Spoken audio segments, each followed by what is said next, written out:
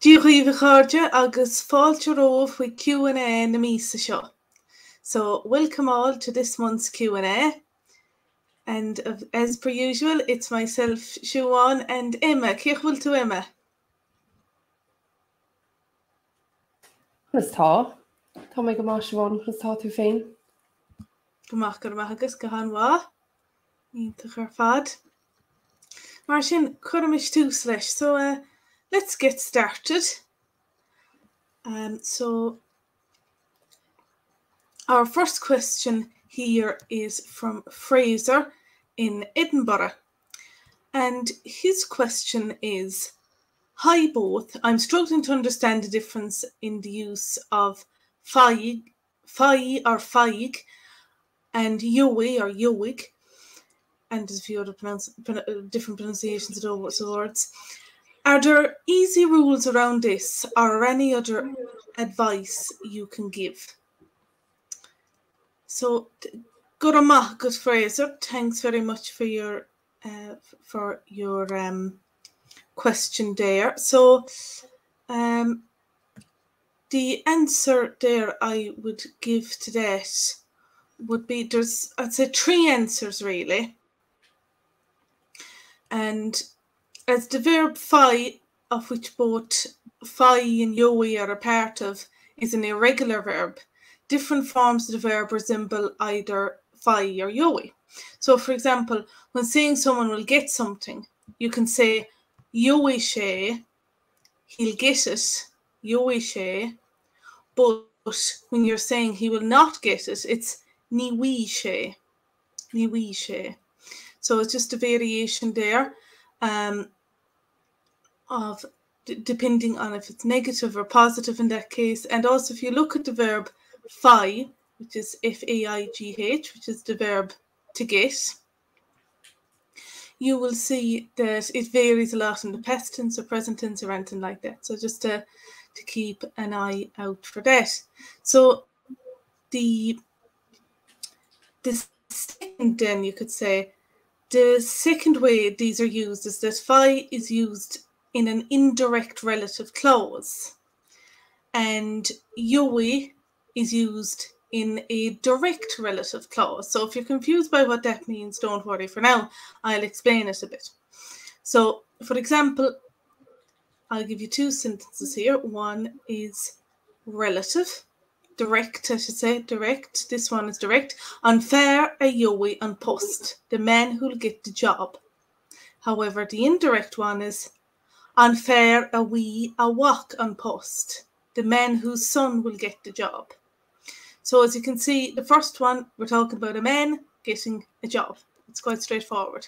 Whereas in the second one, unfair a wee a walk a post, it's a bit more complicated. There's two characters here. So even in English, you would say the man who will get the job, but the man whose son. So it changes in English, of course, as well. So it's similar to that. And then the third reason you could have either of these words is when it's a conjunction. And an example of that would be Tá isagam gowi me an litcher in you. I know I'll get or receive the letter today. So I know that I'll get it, or I know I'll get it. A bit similar to how you can say that in English. But the when it's not a conjunction, you would have a simple sentence like this. I will get the letter today. Yowie me an litcher in you. So as you can see, the fai one is used when there's more involved, and it's not a very straightforward question, like you're not getting something, someone else is getting something belonging to you, or something like that, something a bit more complicated, or you know that you'll get something, or there's a bit more involved than simply getting something. So as you can see, so there's a few more elements involved. So that's the idea there. So what you should do is look up to find out more about this. Either Google it or look up in a grammar book the relative clause, and you'll see that this pertains to more than just the verb fai or faig, to get. you'll see that that's the difference between a will and a tá, for example. It's similar. And also conjunctions. Have a look at conjunctions as well, and you'll find out loads about this. And bhfuil éon rud le rágad faoi sin, Emma? No, bhí sé sin go húntaach, Siobhán. Really well explained. Feig, that verb can be difficult for people in general because it is one of the irregular verbs. So there's definitely more to it than just, feig and yoig. So, but you explained it very well, and I'd say the relative clause there can catch people out in a lot of verbs, not just with feig. So don't be too worried if you are getting a bit stuck on it. Just practice and kind of read through and look at it that way. Yeah, mahu, well done. Go húntaach. Go raibh agad iontacha fad. Mar sin an chéad cistile ó Jean. So the next question is from Jean in the state of Illinois in the USA. And her question is, looking for a word meaning sailplane or glider and a phrase, let's go soaring. Thank you so much. I'm slowly learning, but so enjoying it. Iontacha fad, Jean, go raibh agad. That's wonderful to hear. And bhfuil éon rag ar sin, Emma? Kinta, yeah. So to be honest with you, a glider or a sailplane wouldn't be one that I'd often use, so I did have to check it for you. And fuilúr is what I found. Now, Siobhán, is féidir leatsa teachta seach agus rud éigin eile rá más féidir. But fuilúr would be the one that I found and the most commonly used one. And for your little phrase then of let's go soaring, there's a couple of ways you could say it. You could say téimish ag fuilúracht, or you could say araigling ag fuilúracht. So ag fuilúracht would be soaring. So that egg there in the front would be the equivalent to the English ing, so soaring, egg fuilúracht. And araigling would be, you could translate it, I suppose, to English like off with us soaring, so let's go soaring, or téimish ag fuilúracht, which would then come from the verb teig, which would be to go. So they would be my suggestions. Now, I used folklore.ie or folklore.ie to kind of double check the terms there, and they gave some examples. So if you are looking for a specific term, especially in English, folklore.ie is quite good, and it gives nice examples to go with them. So, cad cheapan tusa, Siobhán? Aon timlet, Emma, aon timlet. I agree there. That sounds right. And even the word fuilúr, it reminds me of the word fáileán or fuileán, because fáileán is a seagull, and the fuileán, I think of that as like a flag fluttering sort of thing. Something like that. So it does convey that meaning of gliding. So fuilúr, then that ending like fermiúr, farmer, so it's something that glides. So fuilúr. Gone what? Go húntaach. So I suppose I'll read the next question, and this question comes in from Sean in Naples in Florida in the USA. Not Naples in Italy, in Florida. So the question is, I imagine that some languages are more forgiving and intelligible with improperly formed grammar or syntax. For example, if someone said, I yesterday ate chicken, you would know that they meant I ate chicken yesterday. While others are more like a computer programming language where slight errors can render a sentence unintelligible or dramatically change its meaning. Where would you put Irish on that spectrum? So first of all, Gurmila Mahagat, Sean, Astakesh. So thank you, Sean, for your question. An interesting one, and one that I think that myself and Siobhán might discuss here, but I'll pass the mic to you, Siobhán. Cada Captain, where would you put Irish in that kind of spectrum, even if you can, or could you? So that's a very good question there, and I suppose it's one that's really up for discussion and not the easiest answer, I think. In many ways, because I think some people might have a different perspective on this. So I'd say it's somewhat in the middle. And I don't think, but I suppose it is a bit more forgiving. But it's not one of those languages where you can just throw words in anywhere either. So there is both elements. It's not it's not a terribly strict language, though. You can word sentences in different ways, and if you do word them differently, they'll have a different meaning. And when you think of it, I'm not sure, but I don't think it's dramatically different from English in that respect. Because if you word things a bit differently in English, sometimes you'll have a very drastically different sentence, whereas other times it doesn't make much difference at all. And so so I'd say even idioms in English can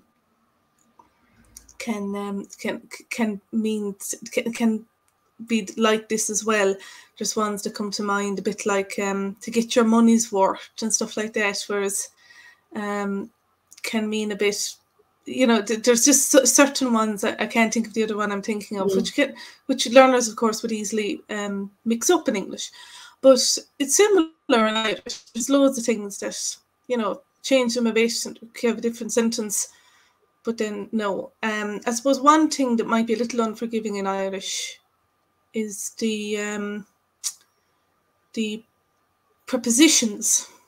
For example, after a word. So I can't actually think of an example, but sometimes it's a bit like if you were to say tá hata orm, tá hata agam, but again that's a bit similar to English. There's a hat on me, I have a hat. Like it means different things, but there are some ones that are not as recognizable as that in Irish as well, where the prepositions, it can be just a subtle change, small little word, but it canch air, it canch le, talking to someone, it canch le dinner, it canch air, it canch fui, talking about someone. So again, it's not that different from English either in that respect. Obviously, it makes a big difference if you're talking about someone or with someone or to someone. There's a big difference. What do you think about that, Emma? Yeah, I agree with you. It's hard to kind of put it on a spectrum. The only thing that popped to mind when I thought about it is word order in Irish is different to English and different to a lot of languages, and it's a verb subject object language, or a VSO language. So your verb should always come first. So using that sentence that you had shown, I ate chicken yesterday, you'd have to have ate at the start. So di me chicken in a. Now you could technically, it's quite strict in that way that you should put the verb first. You could say in a di me chicken. Grammatically it would be incorrect, but you could say it, but it wouldn't be terribly amazing Irish if you were to write it out. You'd probably, if you were in a class, you'd be told to put the DNA or the yesterday at the end of the sentence. But I'd still understand you if you said in a di me chicken, because maybe, as some of you might know, or some of you might don't. I live in Germany, and I talk to German speakers a lot, and even when they speak English to me, the time often comes first in German. So yesterday I went to the shop, whereas, I went to the shop yesterday. Chuig mé go dtí an siopa inné. So it can be done. It's not going to change, the understanding terribly, but if you want to be really, on point with your grammar, you should follow your verb subject object. It'll change in certain instances, but no, I wouldn't say that Irish, if you get one little word wrong or you put it in the wrong place, that we won't have a clue what you're saying. But I think when you start learning Irish and you see the sentence structure, you get used to it, and you kind of follow and you think in that way as well. The way the genitive works and things like that. But no, I wouldn't say it's amazing or terribly unforgiving, but I wouldn't say it's the most easy language to just put any words together, throw them in anywhere, as Siobhán said earlier on. So in the middle. I don't know, would that satisfy your question, Sean? But that's our take on it. If anyone else in the comments after this video even or on the blog post wants to post more on that, you are always welcome. I'd also like to add there as well the idea of, like, people often wonder about the shavel, for example. And most of the time, if you leave that out, the lenition, that little H after a consonant, if you leave that out often, people still understand you. The only real time you need to be very careful with that is when you're talking about possession. A cat, one is her cat, the other is his cat. A got, their cat, for example.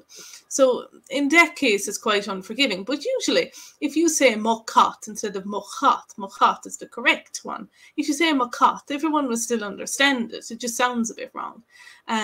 So it definitely isn't the strictest if you don't follow the grammar correctly. Let's move on to the next question. Marshid an Kid Kisht Ella. Marshin an Kid Kisht Ella. Oh, image. Oh, Mark in Seattle. I would like to integrate more Irish into my writing beyond Giorgit and Gormahagat, but how can I be certain that the Irish I include is grammatically correct? I don't want to accidentally add something to my work that would sound ridiculous or wrong to native and fluent speakers. An Kisht, Mark Gormahagat, and will Ian Ragragat, Roshin and Emma. Tá. So first, yeah, Gurv Mahagut, as an cheist shin, Mark, and you're probably not the only one, and that wants to, integrate a bit more than hello and thank you. First of all, I'd say don't be worried about sounding ridiculous or silly or anything like that in front of native or fluent speakers. Most, if not all of them, wouldn't shame you for any type of mistakes that you might make. So, never be afraid to make mistakes, but of course, you want to get it right, and everyone does. Everyone wants, to start off as they mean to, or start as they mean to go on. So what I would say is, for yourself, depending on how much you want to learn or what you want to say or what you want to add, I'd say first start off by, and a little plug here, by looking through our own YouTube channel. So Bitesize Irish's YouTube channel. Siobhán has done, I can't even count how many videos Siobhán has done on how to say little phrases, words, and they're useful, they're common, so I would say have a look through those. They're available on the YouTube channel here that this live will be uploaded afterwards, and on the blog post or on the blog page as well on our website bitesize.irish. So have a look through those and the blog posts in general, because there's a lot that goes with those, as well as audio and pronunciation guides. So if you did come to you having to say it in person, you'd also have that. But since you want to say it in writing, you could also go on, as I mentioned before, folklore.ie or folklore.ie, which is an English-Irish dictionary, or changman.ie. And folklore would probably suit you better because you want to maybe search from an English term and get it in Irish. Search it up. They have many example phrases, and they're put into context as well for you, and that's important. You're not just getting the word. More often than not, you scroll down and there could be 2 pages of just that word or that phrase used in context, and I think that's very valuable because you can see where it sits in the sentence and in a conversation, and you're a bit clearer on how to use it. So that would be my suggestion. You could also, if you haven't already, have a look at our taster course on Bitesize. We start off with basics of Irish and a little bit of grammar.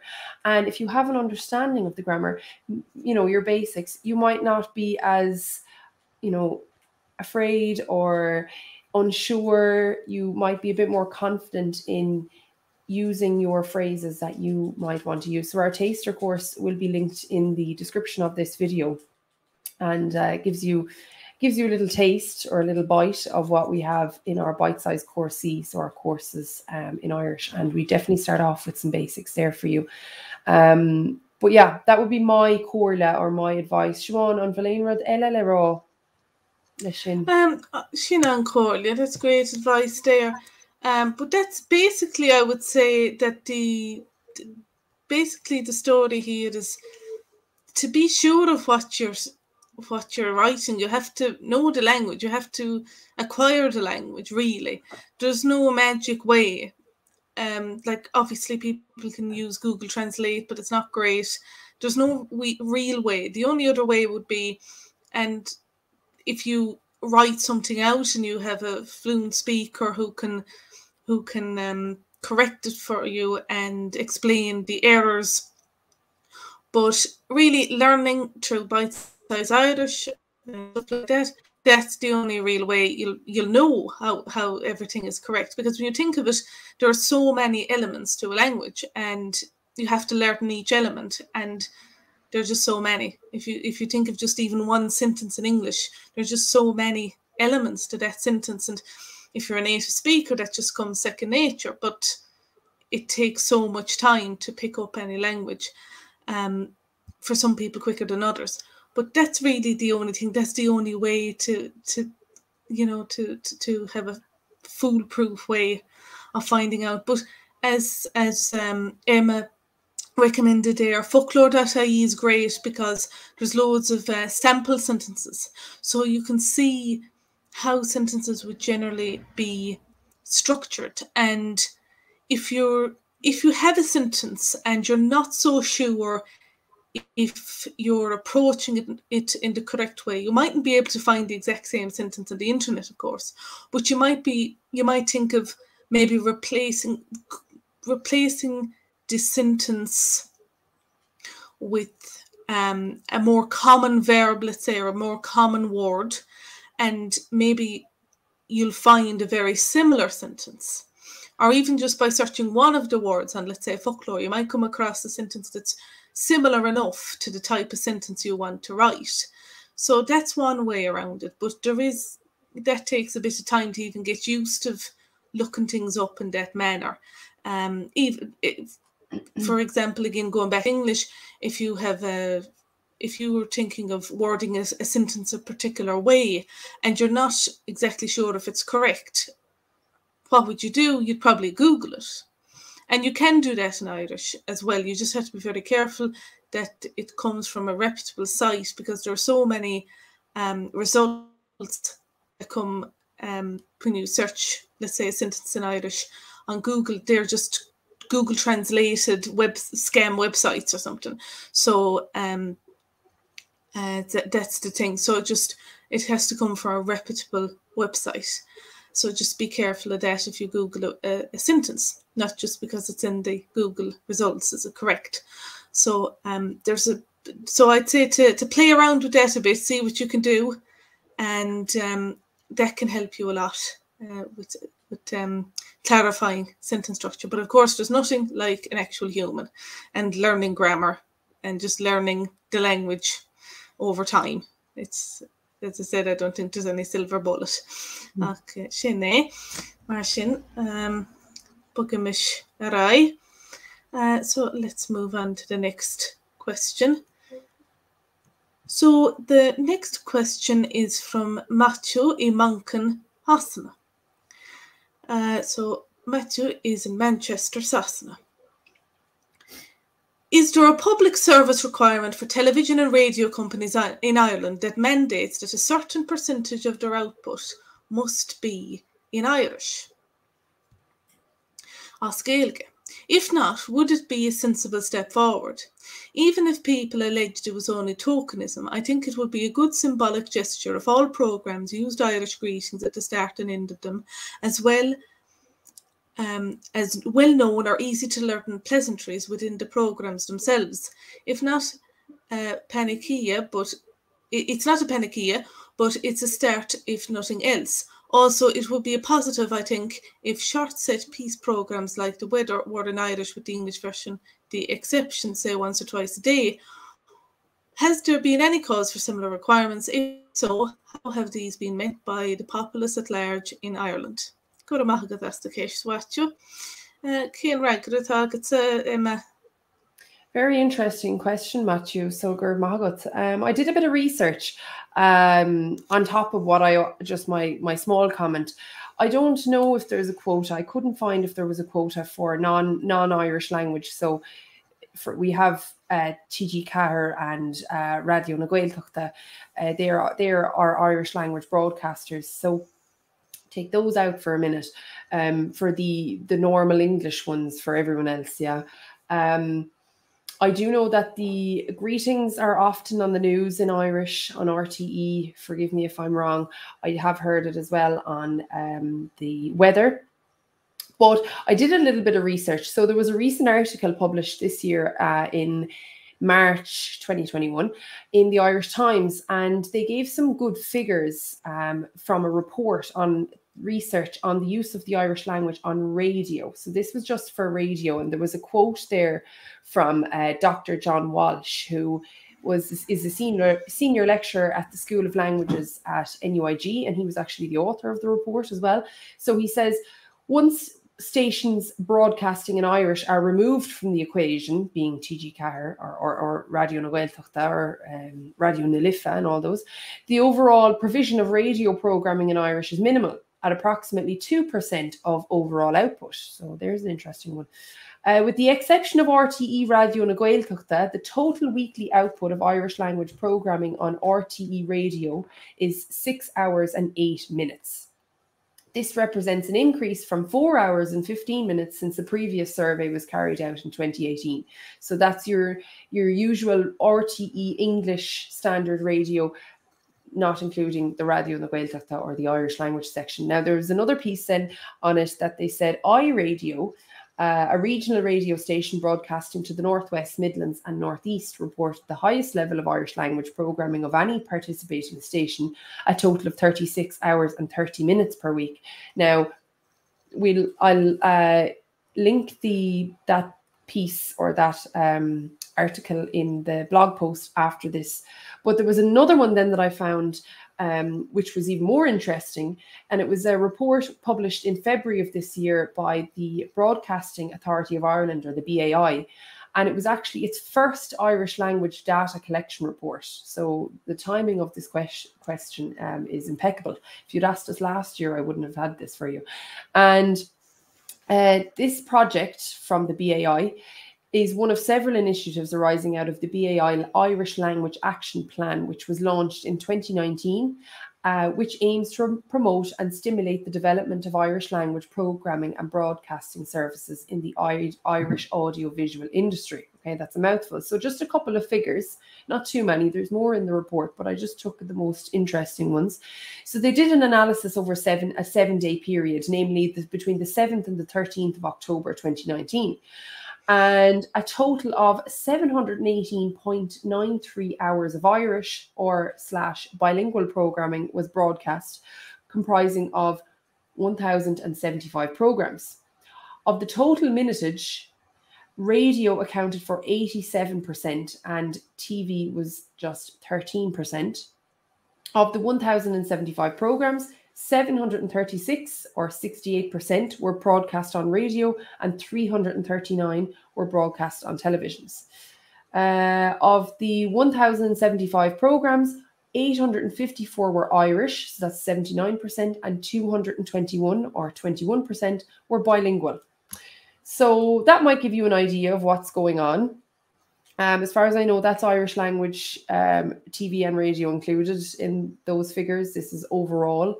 As I said, I link this in I'll get Siobhán to link it in at the end in the blog post, and you can have a read into it because it's quite an interesting article. I didn't want to bombard you with figures, but it's quite good that there's some sort of initiative pushing for more Irish language broadcasting, audio and visual, whatever. I don't know myself if there is any quota at the moment. I know there is maybe in TG Cahir, but I'm not 100% Siobhán. If you have anything to add there, Arai Glath.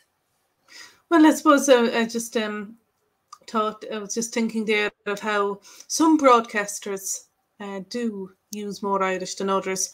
And certain broadcasters on, for example, Lyric FM, which is the classical music radio station, some of them would now and then use full-on sentences in Irish, and they do have the news in Irish. So I'm not sure how many times a day, but occasionally you will hear the news come on in Irish.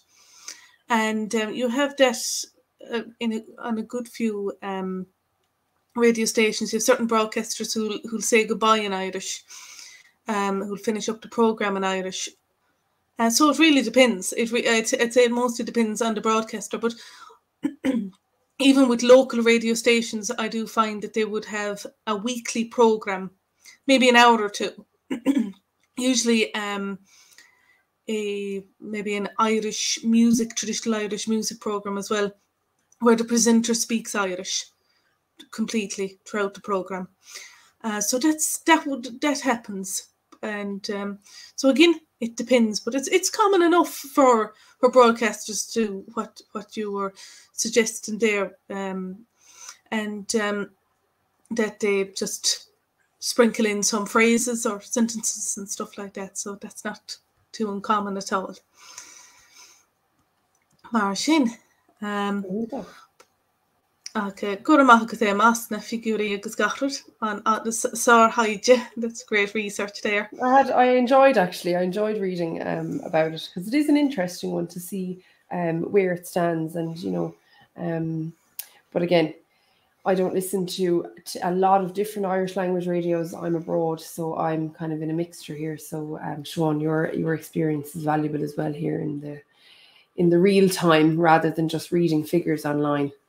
Okay, so there's an interesting question there in the chat from Daniel. So Daniel is one of our Grow members, and Daniel asks a good question, as you always do, Daniel, and I'm always happy to answer them, because you're definitely not the only one asking or thinking this. So he says, I'm not sure whether this is at all related. It is. But would one sound unnatural in Irish if one were to use elements of all three dialects in one speech? Gur míle maith agaibh as gach for ober le Bitesize. So gur míle maith agaibh, Daniel. Of course, you would not sound unnatural. Did I word that correctly? Of course, you can use more than one dialect. You absolutely can. You meet a lot of people, and depending where they're from in the country, they could say, well, I have a mixture. Even Siobhán, Orenta, you say that you have a mixture. You have a mixture of, you use certain ones for many different reasons. It could be, as an Irish person, maybe you lived one place for a certain amount of years and in another place for another amount of years. You might have had a couple of different teachers from different areas or that spoke different dialects, so you picked up on different words. As I know, Daniel, you're a learner, and you might just use the words that sound the nicest to you. You might have no attachment to, the fact that they're Connacht and you're only learning Connacht and you have to use. No, you might like what they say in Ulster for the word, I don't know, dog, or how they say, how are you? It's totally up to you. And it wouldn't sound unnatural whatsoever. Plenty of Irish people have a mixture of dialects. It all is down to how you use it. So for sure, Siobhán, Caddy Captain too, because you definitely you've said before that you have a mixture. I agree, and I've even heard the most native of native speakers using words from dialects that wouldn't be their own, because sometimes a dialect has a word that's just, and no other dialect has the word that does the concept as much justice as that particular word, and so you get that as well. And people do like the phrases, and that's it. I have a mixture in Irish, I have a mixture in English. Some people, it depends on where they've been and everything. When you think of it, even, again, I know I'm reverting back into using English as an example, but I think that's what most people are aware of, so it's easier to compare. But if you had someone who's, let's say, Irish, they lived in Scotland and then they lived for a few years in New York, their accent probably has little tinges of each of those dialects, and they probably have picked up phrases and words from those areas that they find brilliantly describe some specific thing, or they just have the habit of saying something now that they might never have said before. So it's it's perfectly natural. It's perfectly natural. So that's it. Íntacha fad. Okay, so we'll go on to the next question then, from Herbert in Virginia in the USA. And the question is, some people say Irish is a very poetic language. How is it poetic? And is it more poetic than other languages? So we're trying to do we're doing another scale here, or another spectrum, which I'm sure me and Siobhán will discuss again and come up with some examples. Siobhán, cad ceapan tusa? I'm Kisht. It's a very good question, and something I often hear. And whenever I hear it said about Irish, or any language, to be honest, I just think of it as it being a nice compliment for a language. I never think of it as having much more of a deeper meaning. I guess every language is poetic. It might be more poetic to some people's ears than another language, because poetry, even some people love one specific type of poetry than another. It's really, I suppose, people are referring to the rhythm of the language, to the different sounds. And I think that's really all that it means. I don't think Irish is more poetic or less poetic than other languages. I'm sure there are languages, and I suppose in the grand scheme of things, there are languages that are less poetic because they sound much harsher maybe. But maybe the native speakers of that language don't think it's harsh at all. So it really depends on your own experience of languages. And it's down to personal taste, I think, a lot of this. But I really think it is something that's because, it's like when people say that something's musical or someone has a musical accent or something. Or a musical voice or something like that. It's a compliment, and also I suppose that language or accent or voice or whatever it is sounds pleasanter to that person than many other such languages or voices or whatever it is. So I'd say that's all it really is. You made a good point. I was trying to think of examples. I kind of, when I read it, I thought, is it? And then I started thinking, well, how? So the only thing that came to mind was, if you want to say to someone, I love you, you actually can't just say, I love you. Gra is love. And you can't just say is gra hu, or you have to say I have love for you. Tá gra agam dit. Or you even have to go a step further and say mochiol hu, so you are my music, or gra mochri hu, you are the love of my heart. So that's the only example that I can think of that it's not as straightforward as maybe in English or in any, I'm not sure, even in German, I love you. But even in German, you could say, ich hab dich lieb, so I have love for you again. So it's not terribly poetic, and it's not the only language that you can't just straightforward say, I love you. But that was the only one that I could really think of. Poetic, or I suppose every language has different outlooks on the world. For example, direction is a big thing in Irish. If you're coming from one place, going somewhere else, or if you're going from one place, going, it all depends on where you are. If you're in the east, going west, or if you're in the west, going east, so on and so forth. It all changes. So you have a different outlook on the world than you might do if you're speaking in English, as well as with feelings. Your feelings, you don't have feelings. You don't say, or you aren't your feelings, i.e. I am happy, I am sad. You'd say tá áthas orm, or tá brún, or whatever orm. So they're on you. So if you'd class that as poetic, I suppose that's your own, I don't know, it's all relevant to each person, isn't it? But for me, that would be a bit more, I wouldn't say poetic. I don't even know what I'd call it, to be honest. I'd call it a bit more, it just has a different outlook, and there's a different kind of view on the world in Irish, but that goes for every language. The only one I could really solidly think of that it's not so straightforward is I love you, which is a common one that people want to learn, and then you kind of have to explain, well, you can't actually say that. You have to put it around. But there's lovely, beautiful phrases that go for that. So if you want to think of it in that way, that there are poetic ways to express certain feelings or to say certain things. For example, time will tell is no sign I'm sure, which I really like, or, you know, things like that. Absolutely. But I don't think it's any more poetic than other languages. No, not at all. Maybe more than English. But that's just my opinion.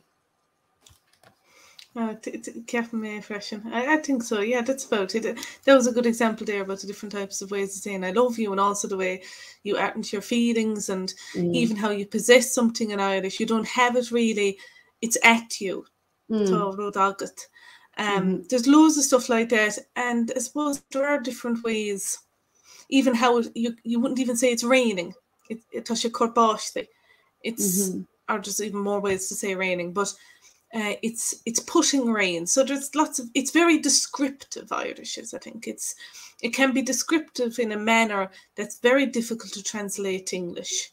And that's very common in Irish. Now, as you were saying, Emma, if you want to describe that as poetic or not, that's a different story. If that's the right word for it or not, I'm not sure either. But I think that's what people mean as well. So it's both in that sense of it being a compliment, but also a word that people use to describe how often Irish uses almost idiomatic phrases to express very basic concepts, which English can do too. But it is more common in Irish, I think. Whereas, so yeah, it's more flowery, let's say, or something like that. Yeah, you could say that. Okay, intacher fad.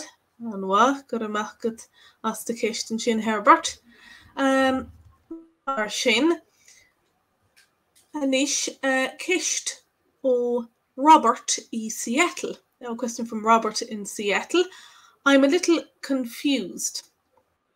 I have learned two apparent just get this up. Okay.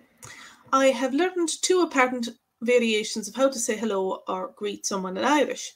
Version 1 is pronounced like dear do it, and the other pronunciation sounds like dear gwit.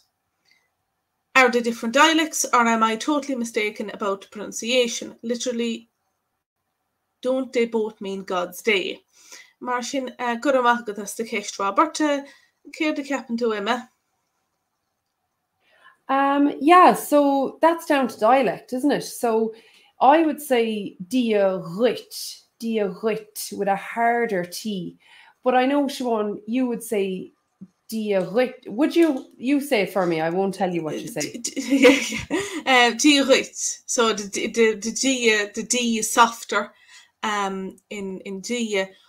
But so there are definitely many different ways to pronounce this particular phrase. Now, the first example there, I think, the dear do it, that sort of sounds to me, if I'm pronouncing it correctly from how you spelled it, it sounds a bit like something that maybe someone who isn't familiar with the Irish language might pronounce it, like to do it. People say D-U-I-T and think U is an oo sound.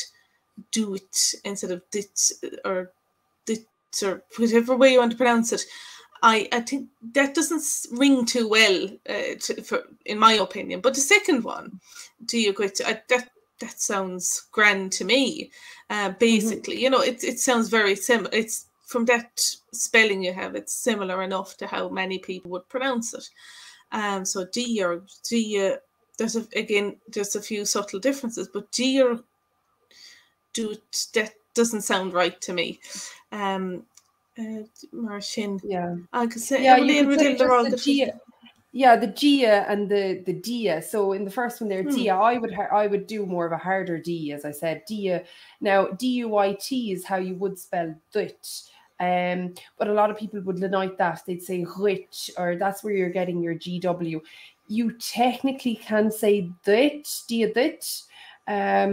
More often than not, you'll hear it denoted, even though it's not always spelt that way. It's because it's God to you. So it's technically there in the accusative case. But the accusative isn't so, not important, but, there's not so many changes in Irish. But one of them would be that the H goes in there, dia rit. So dia dit, dia rit or gia rit with a more ch and a j sound, but we're closer to the second one, I'd say. Yeah. Yeah, a mix between them. Good. Okay, well that clears that one up. On Hyd Cheist Ella on son is from George in South Africa.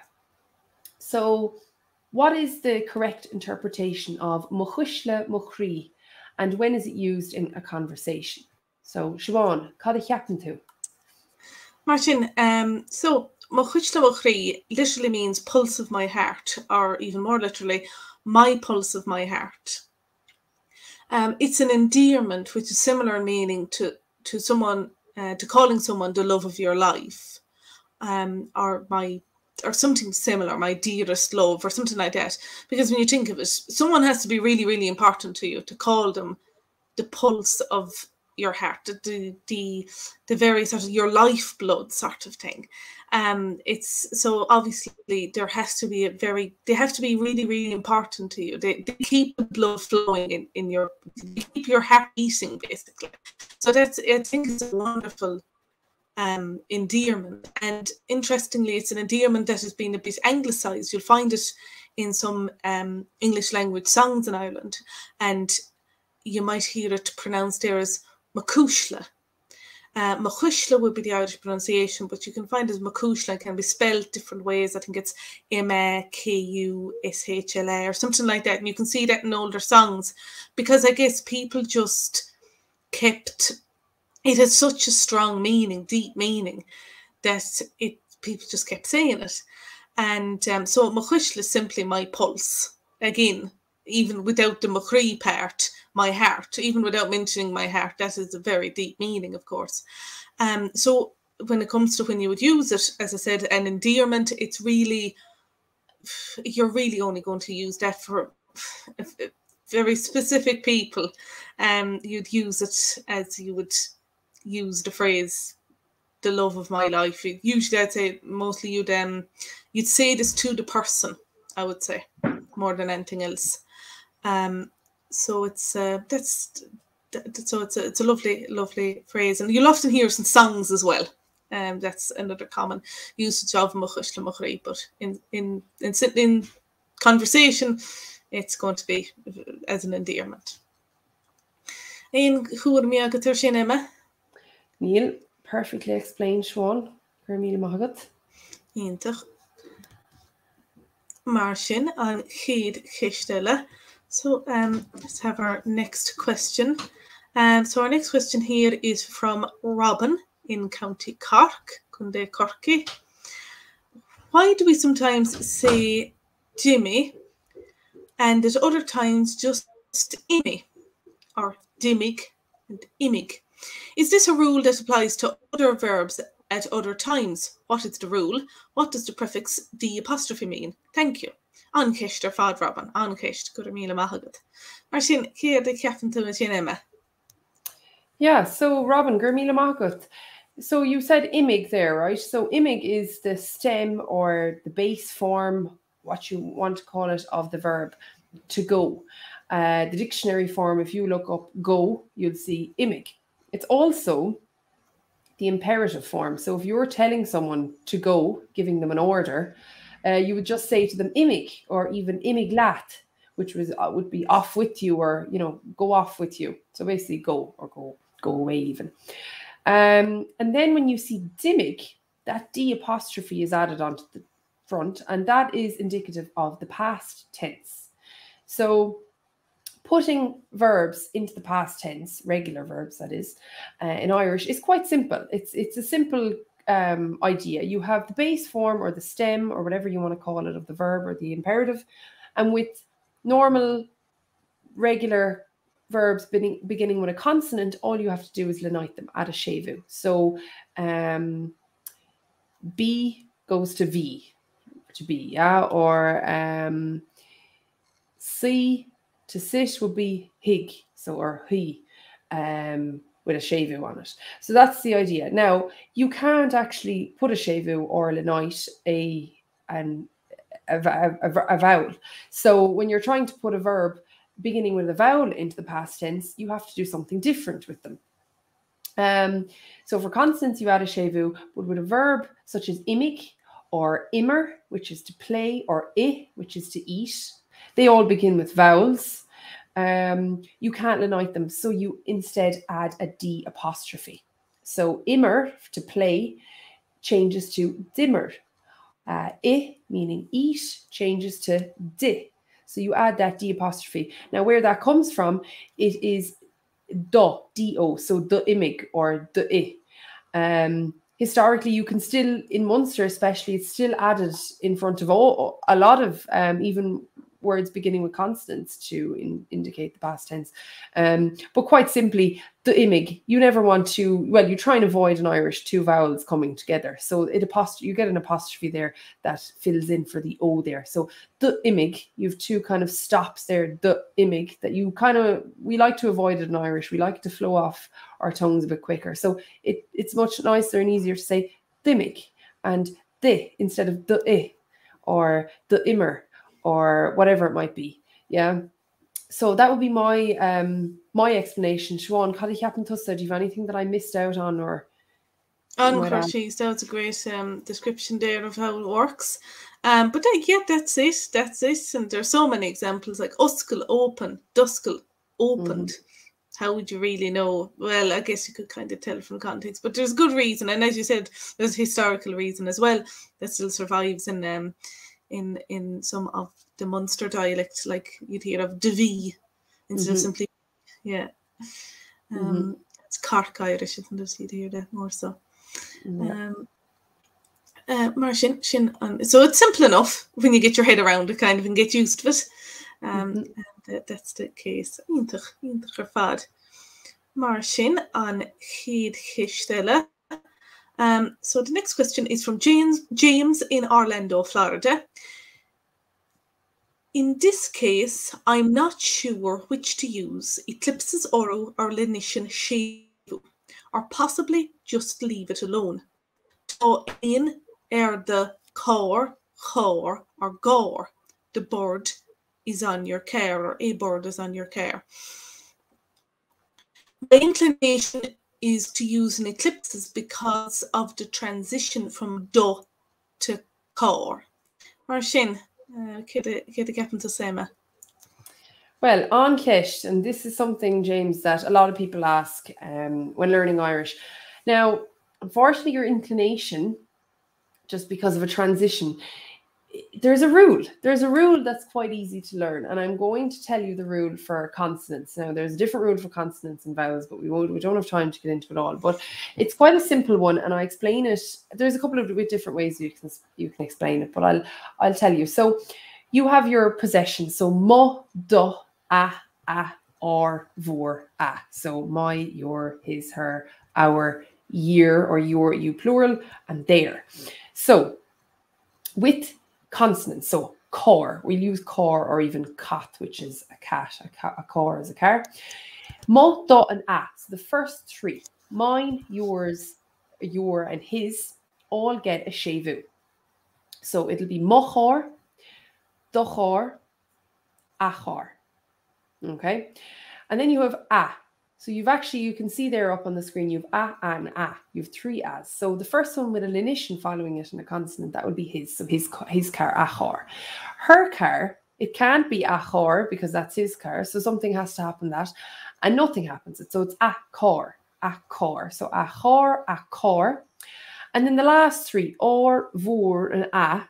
So our, year, and there, so all of the plurals, first, second, and third plural, they all get eclipses or rus. So it'd be or, gore, vor, gore, and a, gore. So if you see in a sentence, a, gore, and you've no other context, well, you know, judging from the rule, that if it's a plus an uru, then it's going to be there. It's plural.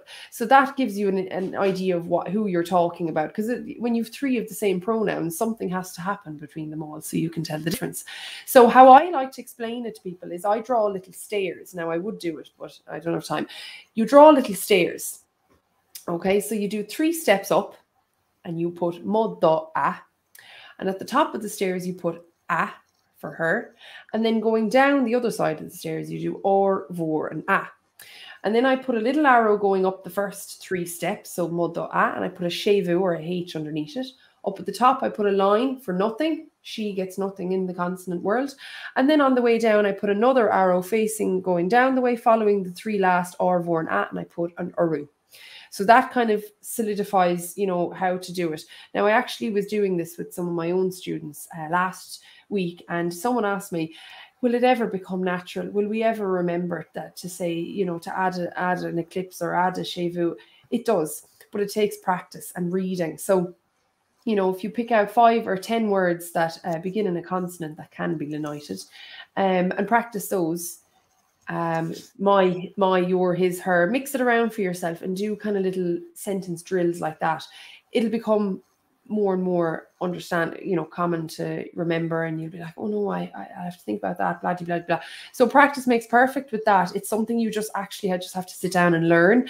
Then you'll have a gut feeling. Eventually, when the rules are in your head, your gut feeling will come back in. You're saying, that doesn't look right. So mogor. Right now, it might be your gut instinct, but sit down and learn those rules that are on the screen now, and come back to us in 6 months or 6 weeks, however long it might take you, and see how your gut feeling might change there. So that's the explanation. There is a rule, there is a system.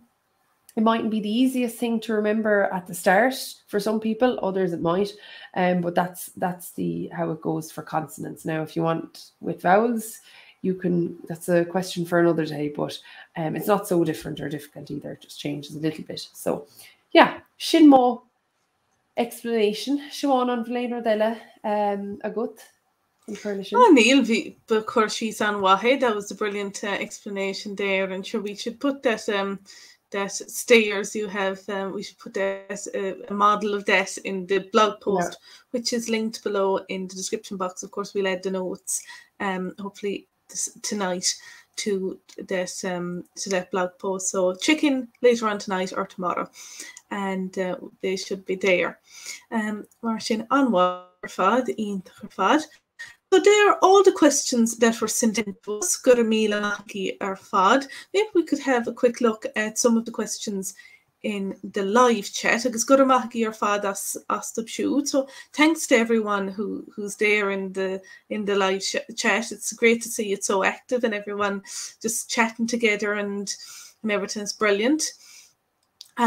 So let's see if there was one there. So let's see. Oh yeah, there's a question here. How many hours a week do kids learn Irish and English language schools? Is it taught in the same fashion as example French? I assume Irish language schools lessons are all in Irish. So, Kira Captain to Emma. Yeah, good question. So for your assumption on Irish language schools, yes, all lessons would be in Irish, except English class. My primary schooling, for example, was through Irish, and we did everything, maths, everything as Gaeilge. I went to an English-speaking secondary school, so I can speak on that. We had Irish, I think, every day, if not maybe 4 days a week. I don't know if it was 5 days a week. It's a while now. But yes, it would be taught the same hourly wise, or, as German or French, 45-minute classes are the usual one, and 50-minute classes. So yeah, 4 to 5 times a week in an English language secondary school. Primary school, I presume it would be every day again, if maybe 4 days. I think it might also depend on the school. If there are any primary or secondary school Irish teachers in the chat, you can comment now or comment afterwards and help us out. Siobhán, cad ceapan tusa? This thing, definitely, as you said there, in Irish language schools, the lessons are in Irish. Though there can sometimes be the odd exception. Sometimes they're really, really stuck and it can't get a teacher to do a specific thing, but that's really just an exception. Generally speaking, they're all going to be in Irish. When it comes to primary schools, I'd say, yeah, the thing is, though, often, even though they might be just with the primary schools, you would have, I'd say, you'd have Irish every day, all right, and at least one class, and also often they'd incorporate the Irish language into other lessons a bit.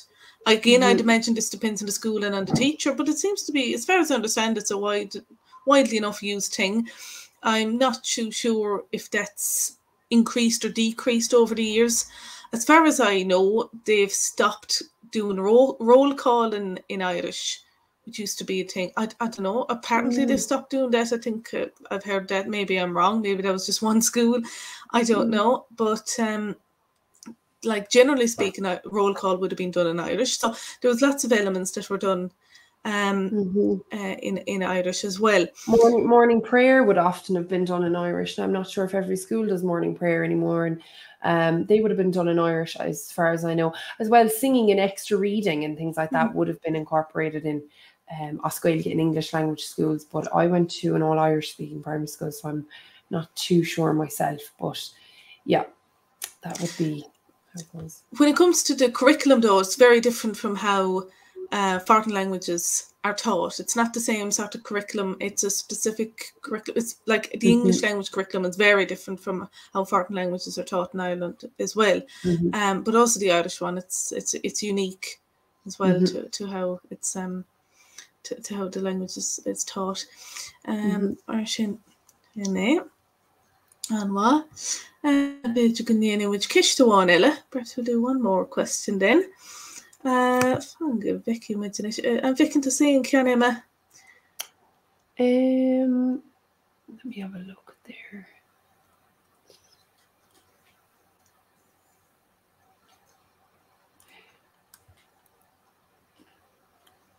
My computer's slowing now.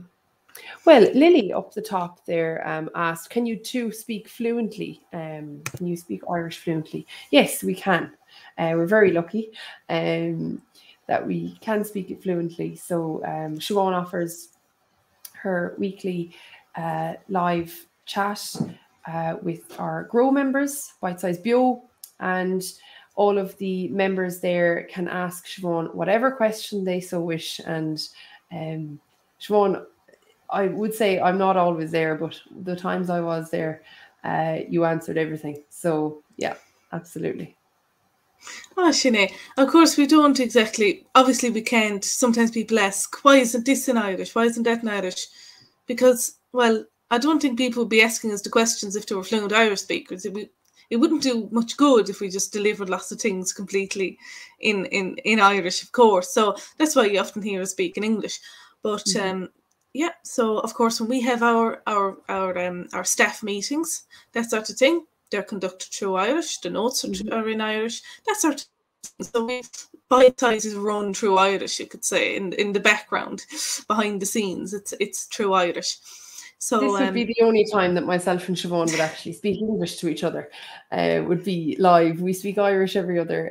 We email and contact each other through Irish, as well with our founder Owen and Neil. Everything is Oscailge. So yeah. So like before this, before the Q&As, we'd often have a little chat a few minutes before we start, and at the end as well, and that'll be in Irish. It'd be just a bit strange to speak in English together, I think, and that's often the case when two people speak Irish and they know they're both fluent in Irish and they've spoken Irish to each other before.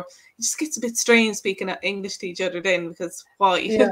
There's people. Yeah, there's definitely people in the world that I've spoken to for hours, but I've never spoken a word of English to them unless I forget the word in Irish or I'm not sure of it. And as you asked there, Lily, we are fluent, but there's definitely words that I don't know. There's, well, in every language, it's a constant journey for me. I didn't grow up in an all Irish speaking household, but yeah, there's always something new for me to learn, vocabulary wise and even sometimes grammar wise. So that's it. And sure, there's so many words that we'd use so commonly, or you hear so commonly in English, a bit like the one there about glider, and there was another seaplaning, I think it was.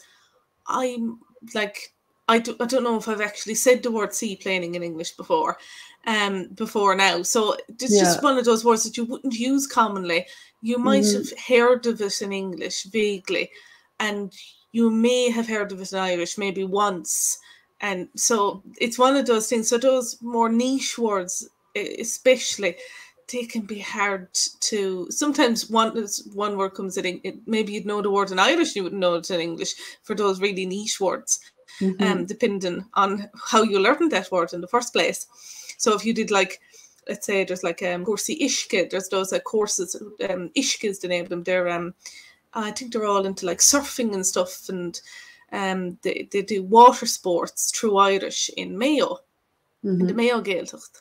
And for example, if you went there, you'd probably have all the terms in Irish. You mightn't actually have them. If I went there, I don't know much at all about like water sports. So I'd probably come home with like all the terms in Irish, but having the notion what these same terms are in English. So it's kind of, that can happen. So it depends on experience and stuff. But yeah. Yeah, there's plenty of people I know that they went to, they did their exams and everything, their leaving certificate exams through Irish science and biology. Now they know all of these words that I would have learned in English for, I don't know, I suppose they could name every artery and, you know, all of that, whereas I wouldn't know that because, you know, it hasn't come into my life just yet. But yeah, it's strange.